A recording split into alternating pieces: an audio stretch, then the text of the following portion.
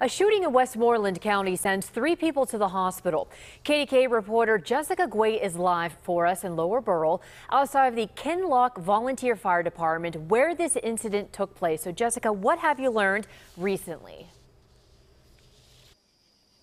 Well, Lindsay, I spoke to a member of the Kinloch Volunteer Fire Department who said there was a baby shower in the back hall of the fire station, and there was an argument before the shooting.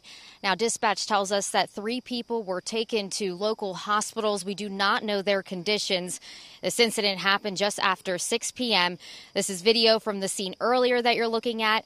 It was cleared before 10. Lower Burrell Police Department and Westmoreland County detectives are investigating.